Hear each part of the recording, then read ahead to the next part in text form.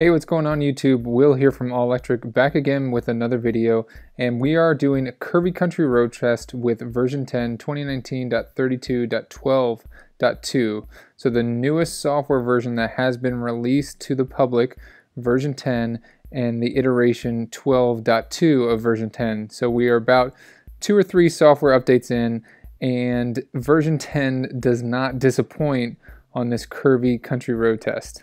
So this is the easier section of road. We're going to go through a small town. But before we do that, I want to talk about the fact that winter is coming. So check out the floor mats. They are the best Model 3 floor mats. Shortly after my video last week, they did sell out, but they were available on model3part.com. But the promotional code, ALLElectric2, is going to be good through the end of this year, which does give you a pretty good discount. So click the link down in the description to get yours. They should be back in stock on Amazon next Monday. So you can see me slow down here, and I have to disengage, unfortunately, because it's not going to make that right-hand turn still, even though I turn on the turn signal. So I re-engage Autopilot there, and we are back on this road going through a smaller part of the town here where the speed limit is significantly slower than any other portion of the drive. It's only 25 miles an hour through here. So it does do a good job, and typically if you've seen my other Curvy Country Road Test videos, I do have a lot of traffic in front and behind me. But I'm always trying to catch this railroad crossing right when it drops down to see if the car would stop. I don't know, let me know down in the comment section if you guys have ever been able to test that. Haven't been able to time that one up yet. So you can see it doesn't slow down at all. It maintains at 25 miles an hour, and it does feel too fast for me, especially with no traffic and all these cars parked tight on the side of the road here, even though that is technically the speed limit. Now, since there isn't a lot of traffic around, I'm actually able to engage Autopilot earlier than I ever have before. So around this curve, you're going to see it okay, I got to take over. Went all the way over to the other side of the road, and I want to go over why I think that happened. If you look right here, there's actually a big break in the double yellow line, which is really difficult for an Autopilot system who just has this white line on the outside to go off of, and there's no double yellow line throughout the middle, just a big gap. So that's where, almost right after that gap, is where the car starts to drift over to the other line. Just really, really confuses the vehicle. So the Autopilot system did fail on that turn, but that was the first time I've ever actually been able to test the turn on all 7 other tests. So that first curve was relatively easy, and as we approach this next curve, it does start to speed up here as we leave this little town, and we are going to go on this next curve that goes slightly to the left before going back to the right, and then we have a pretty significant curve. If you guys have seen my other tests, I know I sound like a broken record. Hey, go watch the other tests, and you're going to see just how awesome Autopilot has been incrementally advancing.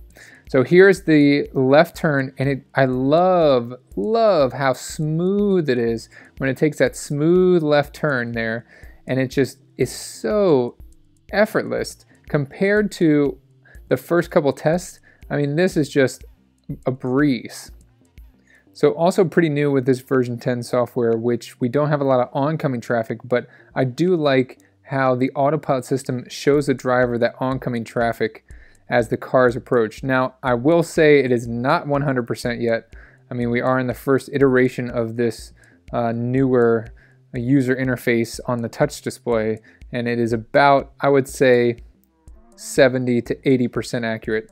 There is a lot of times, especially around curves, I've noticed that it does miss oncoming traffic.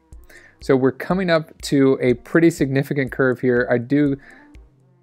We do get a break from this truck here pulling out, and it does slow down, but it doesn't head straight for the embankment like we've seen in previous tests. So if we look here again in slow-mo, it does a pretty good job, and it reacts really quickly coming back over to the left and away from that embankment on that other side. Now if we go in a different view, you can see the Autopilot lines are actually maintaining pretty straight ahead, which is impressive. Now I did this other view so you could see the blue lines. I know it's a little bit washed out, but I really like how Autopilot slowed down a little bit when it was unsure. And that I'm also going to point out on a couple curves that we have coming up, which in previous software versions, it would just take the curve at whatever max speed is set. So if the max speed is set to 40 miles an hour or 30 miles an hour, it would just take it at that speed.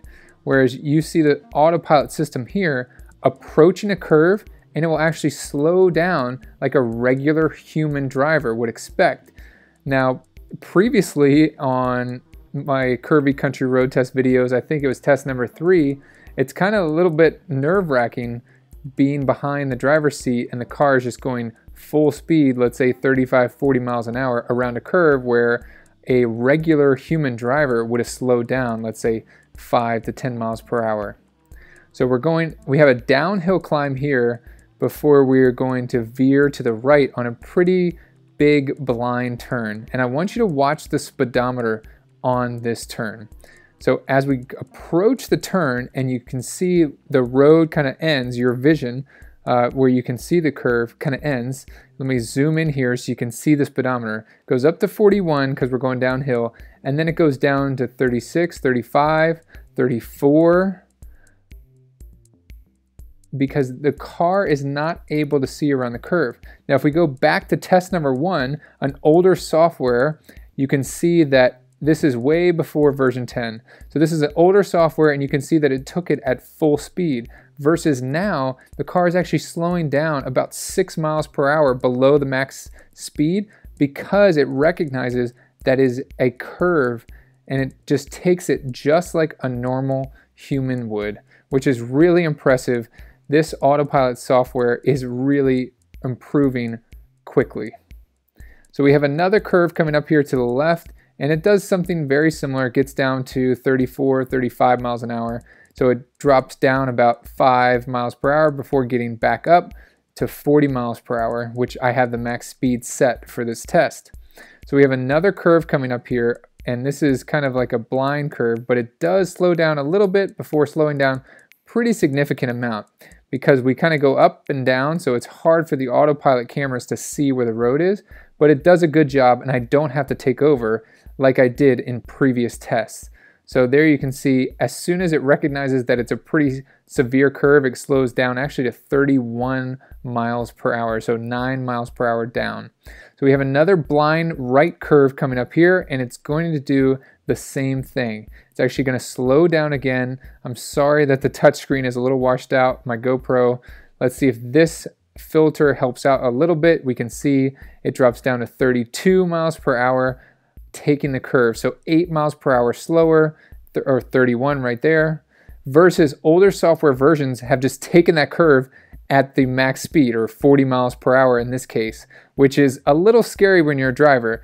This feels a lot more natural as sitting behind the wheel. It feels a lot better. It feels a lot safer, which is great because obviously I'm a Tesla fan, but now this is going to appeal to a lot broader audience. So the last left curve coming up, it does hug that right-hand side a little bit, but it does end up slowing down. We're at 29 miles per hour, 30 miles an hour, taking that curve. That is a sharp curve there. So it does a great job.